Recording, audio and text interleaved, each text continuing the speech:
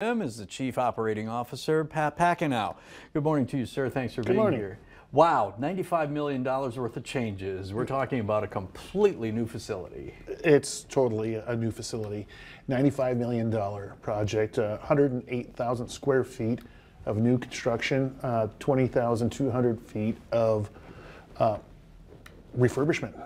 Yeah. So people are wondering what's going to happen in the interim. This is going to start in June, right? That is correct. Okay, that starts in June. You're going to be taking down the old lodge, correct? That's right. Actually, it's we just demolished that building last week. It's actually on the ground. So we're just finishing the demo work on the old structure.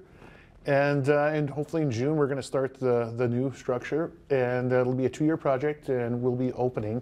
Our target date is summer of 2025. Okay, here's some of the photos, some of the rendering of what it's going to look like. It's going to be gorgeous. Now, you guys are going to, there were a couple of things that caught my attention.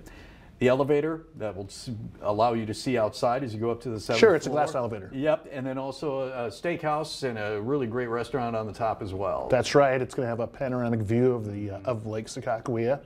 There's going to be a ballroom up there along with a restaurant and lounge. Yeah, and as far as gaming, you're expanding some of that as well. Yeah, on the first floor, our high stakes area will be expanded along with the lobby areas. Okay, what led to this? What led to the decision to, you know what, we want to modernize, we want to be state of the art here at Four Bears? Well, we need the extra rooms. We've been working on that. Went through the pandemic. It was actually pre-pandemic, then everything got put on hold until now. But this is something that we should have done probably about 2 years ago, but because of the current situation, we actually held off until now.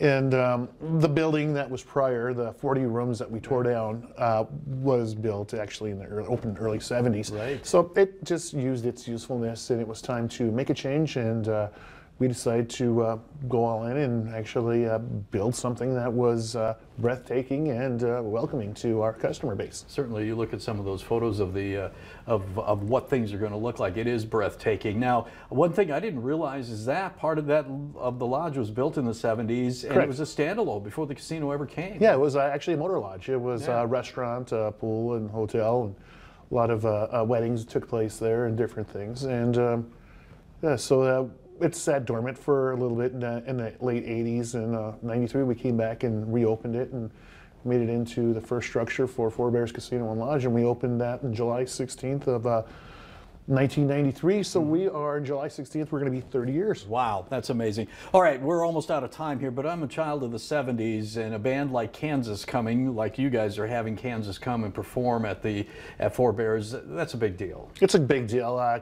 Kansas is a wonderful show. We've had them in the past, brought them back. So we have Kansas in April, and we have Sean Paul in May. Yeah. Kicking off for summer. There you go. Sounds like a great summer. There's going to be some construction going on, but people still, everything is available to them, and they can come enjoy it. We still have 170 rooms still available for everyone. Construction is being done in such a format it's not going to affect the customer traffic. And we got a new riverboat that we're going to be launching. We got a new sports book and food court that we're going to open also in June of this year. We have a convenience store. We have a water park. So pretty much everything you need in a premier destination, we have for you at Four Bears Casino and Lodge. It's a gorgeous part of the state. If you haven't been there, it's going to be an even more stunning facility when it's all done. But in the meantime, make sure you take it in. Pat Packenow, thank you so much for joining us, and good luck. I know you're going to be a busy guy throughout this entire construction. All right, we're taking a break. We're back. We've got more coming up on North Dakota Today right after.